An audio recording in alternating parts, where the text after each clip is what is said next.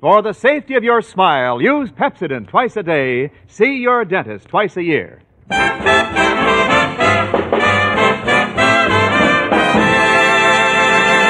Lever Brothers Company presents the Pepsodent show, My Friend Irma, created by Cy Howard and starring Marie Wilson as Irma with Joan Banks as Jane.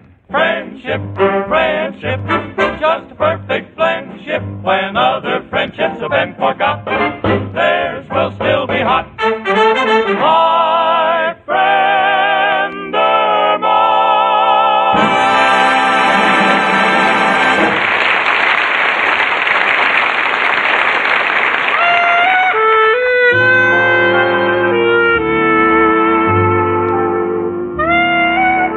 My name is Jane Stacy, and I live in New York, a city that's often referred to as the melting pot of the world. You will hear many strange tongues, Chinese, Italian, French, Norwegian, and many others. And unless you're a linguist, nothing they say makes any sense. Which reminds me of my roommate, Irma Peterson. She also speaks a strange tongue. Now, don't get me wrong, she speaks English, but nothing she says ever makes any sense.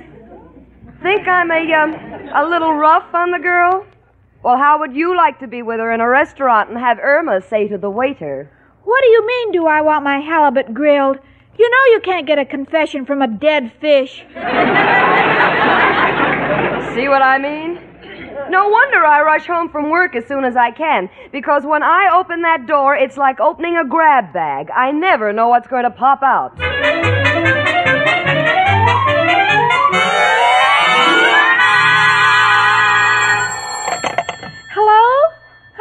No, Jane's not home yet. This is Irma. Oh, it's you, Mrs. Burton. What? Oh, you want to thank Jane for sending the flowers to your little girl, Patricia. Oh, it wasn't measles. She just got mad at the electric fan and hit it with a bottle of ketchup. All right, I'll tell her. Come in. Hiya, chicken. Hello, Al, honey. Al, you look worried. What's wrong? Ain't been myself lately, chicken. I noticed the change. Noticed the change in you yesterday, Al, when you helped me with my coat in the restaurant. Well, lately don't know what I'm doing, chicken. Feel the time has come to blow this bird. What do you mean, Al? Chicken, I'm going out west. Out west? Uh-huh. To Nebraska. Happen to have an aunt who lives on a ranch. I've never seen her. Well, then why do you have to go way out there to visit her? Well, it's the right thing to do. You see, my aunt's getting very old, and she has some money. And I got a feeling she misses me. You can't go that far away from me. Nebraska? Gee, I'll miss you too much, and besides, you're liable to fall in love with one of those Eskimos. Chicken, I said Nebraska, not Alaska. Nebraska is cow country. What's the difference? I don't trust you with anyone. Besides, if you loved me, you'd never treat me this way, leaving me all alone. Oh, chicken, I love you, but this town has me in a rut. I ain't getting anywhere. There's so much red tape. Take the unemployment office. They won't even let me use their telephone to place my bets at the racetrack. and take my deals. Never have no luck with them because people in this town don't have no imagination. It's the same old story. I'm years ahead of my time, and the world ain't ready for me yet. Oh, so what, Al? I love you, and if the world isn't ready for you, we can live some other place. Them's sweet sentiments, chicken, and I love you for it. But the West calls me, and in the words of Cassidy, I must hop along. Will you come back? Depends on the reception I get from my aunt. We come from a stubborn family, and she may go on living indefinitely. But if things go right, we'll send for you, and we will walk around our ranch, hand in hand. Oh, I know, and it sounds so wonderful, Al. You and I will be two ranch hands. What if something goes wrong and I never hear from you again? Oh, them is the sacrifices pioneers make when they go west, chicken.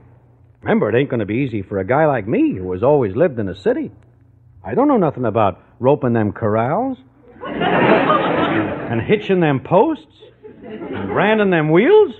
Well, I'm not going to let you go, Al. You can't do this to me. I'll be miserable without you. That's understandable, chicken. And I'd like to stay here because you deserve the best. But you see, here I'm like a little fish in a big pond. Out there is the great open desert. I got room to swim around. Let's be brave about this thing, chicken.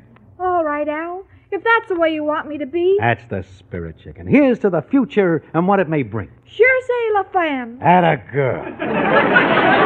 And now, as they say out west, I'll be hankering down to the pool room to say goodbye to my friends. We'll see you after I pack. So long, partner.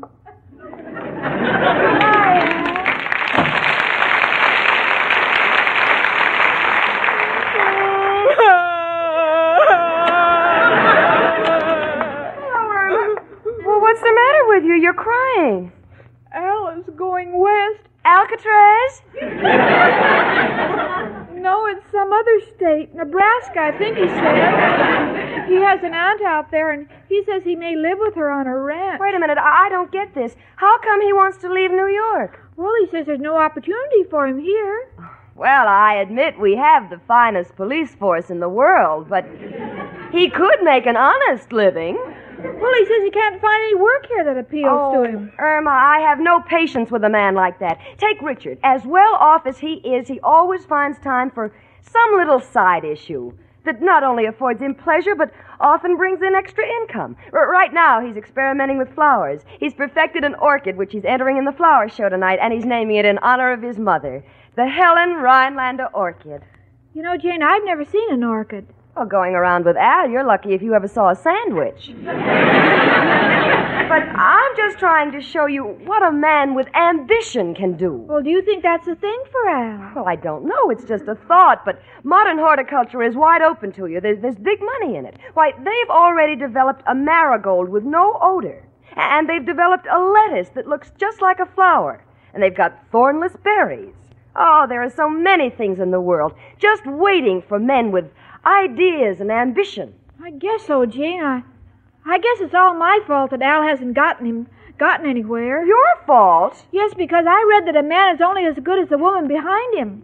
Now take Napoleon. While he was out fighting, his wife ran the store so he could sell all that brandy. Take George Washington. Did he open those candy stores? No, his wife Martha did. So it's my duty to find a job for Al. Come in. It's only me, Professor Kropotkin. Hello, Janie and Irma, my two little palm trees.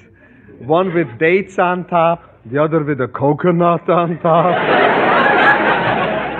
Excuse me, a little joke I picked up that I should have left lay there. Well, I'd like to laugh, Professor, but I'm not in the mood. Oh, I notice you've been crying, Irma. What's the trouble? Al is going west. Oh, now, this I don't think is fair. Out there they already had storms and blizzards. I don't think they deserve one disaster after another.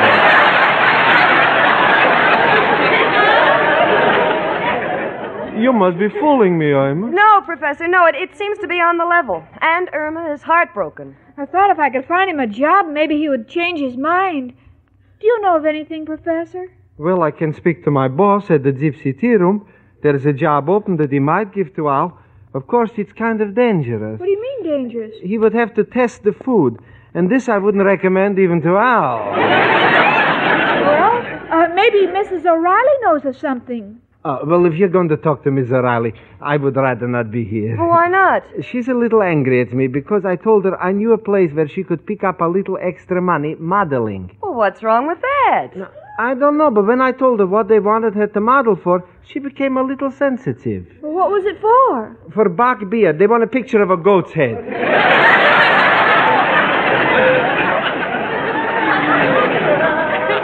I just told you that, Irma, to cheer you up. Oh, nothing will cheer me up, Professor. It's my duty to get Al a job. Oh, Irma, that's ridiculous. It's not your duty. Besides, it won't hurt anything to let him go out west. Oh, you're wrong, Jane. I've got to try everything in my power to keep him here. Because once he gets out west, he'll forget about me as he sits under the moon and listens to those howling cuties. Irma, those are coyotes. What's the difference? Competition is competition. I know only one thing. Al is my man and I'm his woman, and I think it's too nice an arrangement to break up. Irma, where are you going? To the pool room. I want to talk to Al. Well, be careful, sweetie. The last time you went there, you were hit on the head with a cue ball. Oh, that's all right, Jane. It didn't count against Al's score.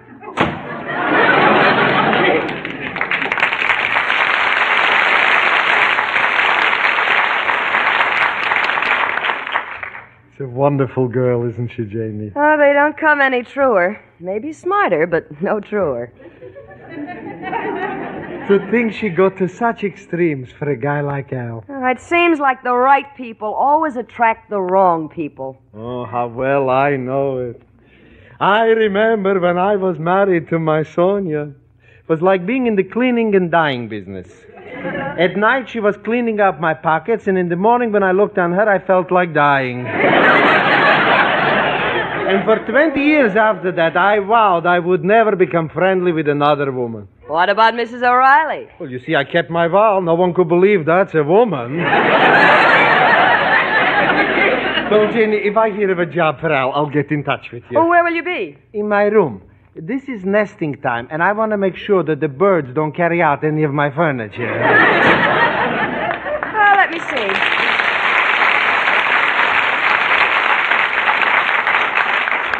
Now, where are those want ads? There must be something Al can do. Oh, here they are. Wanted, young man to work. No, that won't do. Young man with character, ambition, and honesty. Oh, brother, now I'm really getting cold. Come in. Hello, Jane. Well, Richard, I didn't expect you. I know you didn't expect me, Jane, but I've just dropped by to ask a favor. Well, certainly, Richard. What is it? They're not taking the entries for the flower show for 2 more hours, and I'm afraid my prize orchid may wilt. So I thought I might leave it in your refrigerator until later. Understand? Why, of course, Richard. Is that the new green variety you were telling me about? Yes, I had my gardener select this one. Richard, does your mother know about this? No, it's going to be a surprise. Oh, what a thrill it'll be for your mother. The Helen Rhinelander orchid. Thank you. And, Richard, while we're speaking about flowers, how about the Jane Stacy Forget-Me-Not? Oh, I'm working on that, Jane. All right, Richard. I'll put the box with the orchid right in the refrigerator. It'll be safe there. How do you know? Because you have fragile marked on the box. And I'm sure Irma will think that says poison.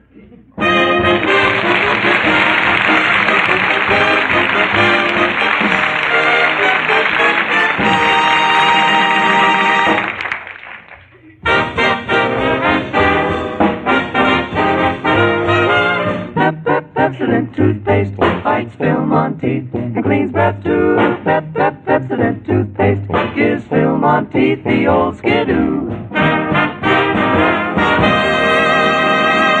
Here's good news, big money-saving news about the wonderful new film-removing Pepsodent, an amazingly improved film-fighting formula for brightening teeth and cleaning breath. And you can get it now at a sensational introductory bargain. Listen. Right now, you can get 2 25-cent tubes of new film-removing Pepsodent for only 33 cents. Yes, 2 25-cent tubes in a special twin pack, regular price 50 cents, now only 33 cents. You save 17 cents. Yes, penny for penny, ounce for ounce, new Pepsodent gives you more for your money than any other leading toothpaste. And more in results, too. For no other toothpaste can duplicate Pepsodent's new film-removing formula. It foams wonderfully, goes to work faster removing film, makes your teeth brighter and your breath cleaner. So act now. In this day of high prices, don't miss this amazing bargain. Get 2 25-cent tubes of new film-removing Pepsodent for only 33 cents. More for your money than any other leading toothpaste today. Cheer up, sister, and you too, mister. Pepsodent, the paste for you.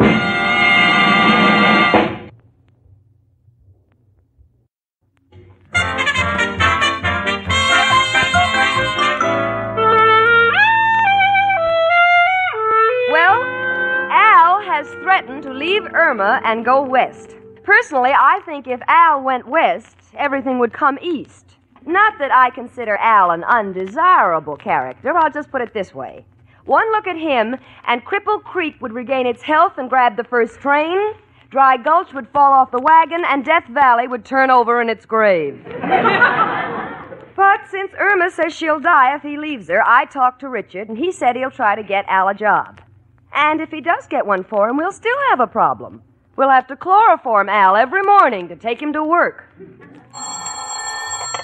Hello. Hello, Jane? Oh, hello, honey. What are you doing? Where are you? I'm with Al. I'm trying to find a job for him. Any luck, sweetie? No, and I've tried all over. I almost got him a job as a guard in a bank, but the man said they'd have to have a guard to guard Al. Well, honey, Richard said he's going to see what he can do. Oh, that's so sweet. And we'll keep trying, too. Oh, and Jane. Yes, honey? I forgot to feed the canary, but there's a package of seeds on the dresser. Irma, I've seen that package, and I've got news for you. Blue Jay is not bird seed, it's corn plasters. It is? Well, so it won't be a total loss to drop some in his cage. Maybe his feet hurt him. All right, Irma, get home as soon as you can. Goodbye. Come in. Oh, hello, Mrs. O'Reilly. Hi, Professor. Hello, Janie. The professor here tells me that Al is going out west. Yes, unless we get him a job. Well, my brother has a Hudson agency, and maybe Al would fit in there. Why, that sounds perfect, because the Hudson is the car you step down into, and there's no one any lower than Al. But Irma loves him, Janie. How are you and Richard getting along? Well, I haven't seen much of him because he's been busy. You see, Richard has developed a new orchid, and he's entering it in the flower show. I have it in the refrigerator now. He's going to name it in honor of his mother, the Helen Rhinelander orchid. What a coincidence. Several years ago, I used to go with a gardener, and he named a flower after me. Oh, I would love to see the Mrs. O'Reilly cactus bush. Is that so? Well, for your information, it wasn't a cactus bush at all. It was a very interesting plant. It was a cross between a snapdragon and a pussy willow. He called it the Mrs. O'Reilly Snap-Puss.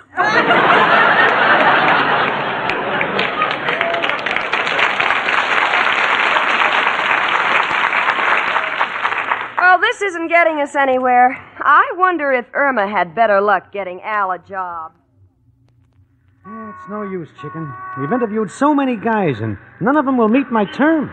Well, Al, you can't expect him to pay you if you don't work. Besides, Jane says Richard may have something for you. That guy. He always promises things. No, chicken, it's no use. Guess I might as well go ahead and buy my Western outfit. A sombrero, a lassie, and maybe a pair of muchachas to go with my jod spurs. Well, don't talk that way. You wouldn't be so determined to leave me if you loved me. Oh, chicken, don't cry. You know I love you. It's just that... Why can't we keep on trying, Al? My boss, Mr. Clyde, lives right up the street. Maybe he can find something for you. Well, I'll try, if you'll just promise to stop that crying. What are you going to say to him? Well, I'll just tell him you're looking for a business opportunity so we can get married and I can quit my job. Oh, no, chicken. Don't like to have you make them sacrifices for me. Besides, we got to impress Mr. Clyde with my importance, so he will have confidence in me. Well, all right, Al, what shall I say? But just say, you have never known a man with such character. And if he will be on the lookout for a good business and give us the lowdown on it, we will never forget it. You got it, chicken? Of course I have.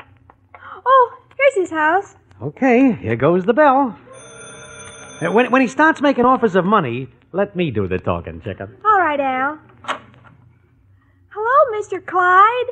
Look, Miss Peterson, you make my life a nightmare during working hours. I insist you allow me the evenings at home to recover. Well, Mr. Clyde, I thought maybe you have a job you could give my boyfriend, Al. Oh, him. Yes, you have never seen such a low-down character as Al, and if you don't look out, he'll give you the business and you'll never forget him. Hold it!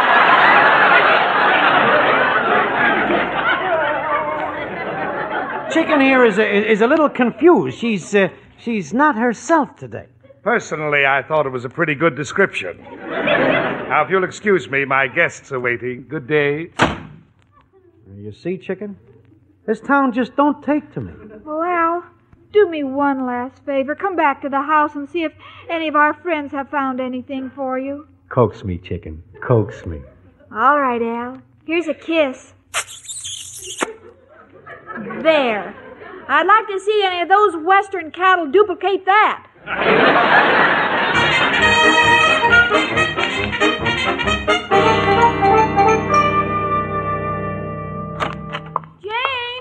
Jane. Oh, she's not here, Al. Chicken, ain't that a note on the table? Oh, yes.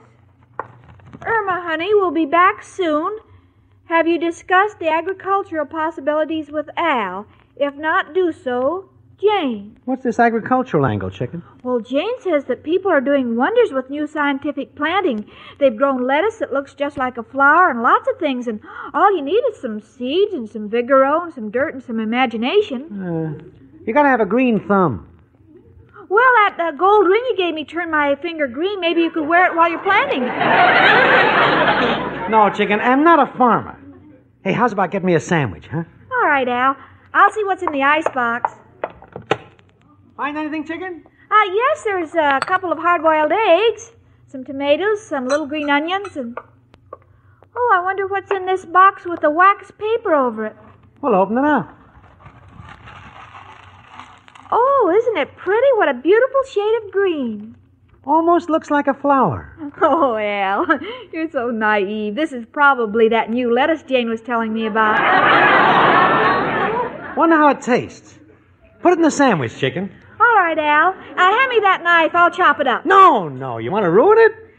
Just cover it with mayonnaise. All right, Al. I'll slice the eggs on it. Now, salt and pepper. Here you are, Al. Thanks, Chicken.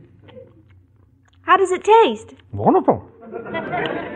I'll bet you lettuce like this costs at least 10 cents a head. Yes, easily. And now that I know you like it, I'll buy some and keep it in my hope chest. Oh, so you're back, Irma. Hello, Tenderfoot. Where have you been, Jane? Did you talk to Richard about Al's job? No, but I will. He'll be here any minute. You see, he left his prize green orchid in the icebox. He's going to take it to the flower show.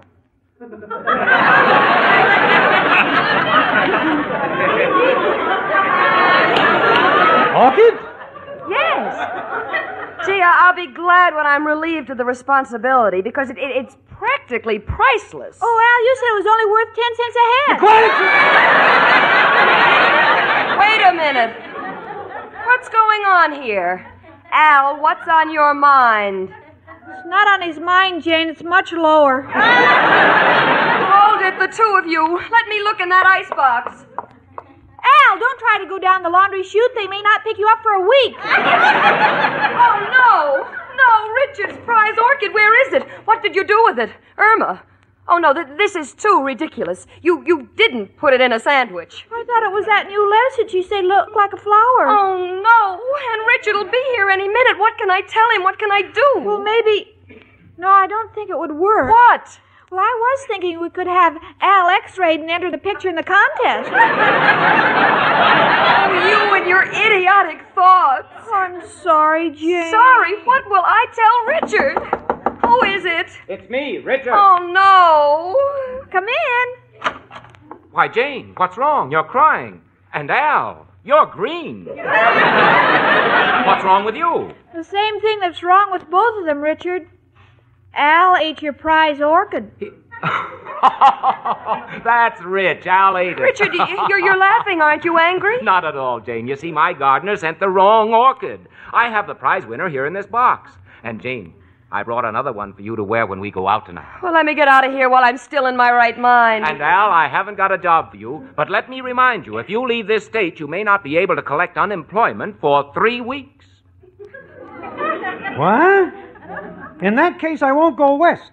I'm not going to jeopardize my annuity. Come on, Al. Let's you and I go out.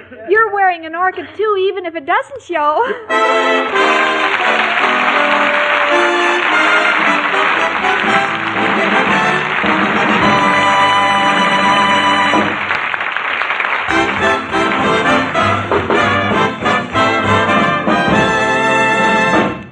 Don't miss the sensational bargain introducing a wonderful new film-removing Pepsodent toothpaste. Right now, you can get 2 25-cent tubes of new film-removing Pepsodent for only 33 cents. You save 17 cents. Yes, 2 25-cent tubes in a special twin pack. Regular price 50 cents, only 33 cents. Penny for penny, ounce for ounce, new Pepsodent gives you more than any other leading toothpaste. More in results, too. For no other toothpaste can duplicate new Pepsodent's film-removing formula. It foams amazingly, goes to work faster removing film, making teeth brighter and breath cleaner. Hurry. This introductory offer is limited. Get 2 25-cent tubes of new film-removing Pepsodent for only 33 cents. Act today.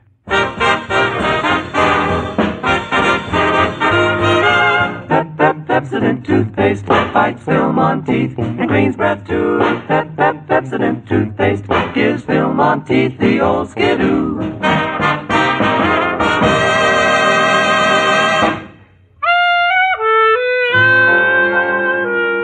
Well, Richard's orchid won first prize at the show, and he said that next year he'll enter another one and name it after me. Of course, he could marry me, and then I'd have something to name after him. And as far as Irma has got the horticulture bug, too. She has a little window box, and she's nursing a tenderling. Irma, what are you trying to grow? A flower, and I'm going to name it after Al. The Al flower. What kind of a flower is it? It's a flower that sleeps all day, except around noon. It opens its petals 1 hour for lunch. And you know, if I were Luther Burbank, I'd never be able to plant anything in the mind of my friend Irma.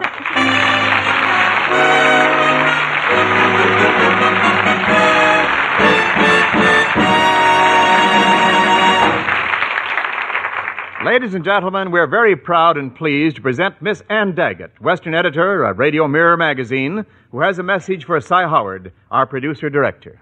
For the second consecutive year, Radio Mirror magazine, representing its many readers, is honored to present you, Cy Howard, with an award as creator, producer, director of the listener's favorite radio program, My Friend Irma. Last year, its first year on the air, My Friend Irma won the favorite new comedy program award. This year, through your efforts and those of your wonderful cast and staff, My Friend Irma has upheld its high standards. Radio Mirror magazine congratulates you and your sponsor, Pepsodent Toothpaste.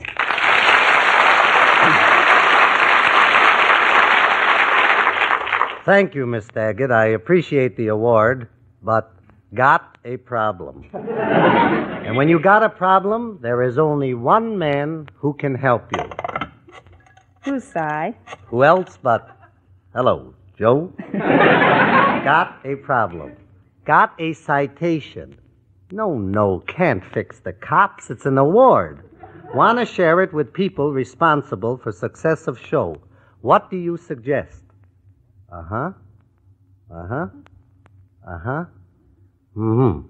We'll take it from there, and thank you, and goodbye, noble friend. What'd he say, Cy? Joe says just be modest and say thank you and accept it on behalf of Marie Wilson, Joan Banks, John Brown, Hans Conried, Gloria Gordon, and Donald Woods, and Park Levy and his wonderful writing staff, our wonderful production staff, last but not least, our sponsor, Lever Brothers Company, the maker of Pepsodent, and Hal Wallace, who is currently filming My Friend Irma. And Cy, he should also have told you that the current issue of Radio Mirror magazine contains a bylined article by you called The Blonde I Prefer. We'll go out and get it immediately. Good night, and thank you, noble friend. And thank you and the Radio Mirror magazine from all of us on My Friend Irma. My Friend Irma is produced and directed by Cy Howard. Park Levy writes the script with Stanley Adams and Roland McLean and is brought to you by Pepsodent Toothpaste with Irium, another fine product of Lever Brothers Company. Marie Wilson is starred as Irma with Joan Banks as Jane. Al was played by John Brown. Hans Conried was Professor Kropotkin, and Gloria Gordon as Mrs. O'Reilly. Music was under the direction of Lud Gluskin. Tune in 1 hour earlier next week and listen to the Lux Radio Theater, followed by the Pepsodent show My Friend Irma, both brought to you by Lever Brothers Company. Wendell Niles speaking. This is CBS, the Columbia Broadcasting System.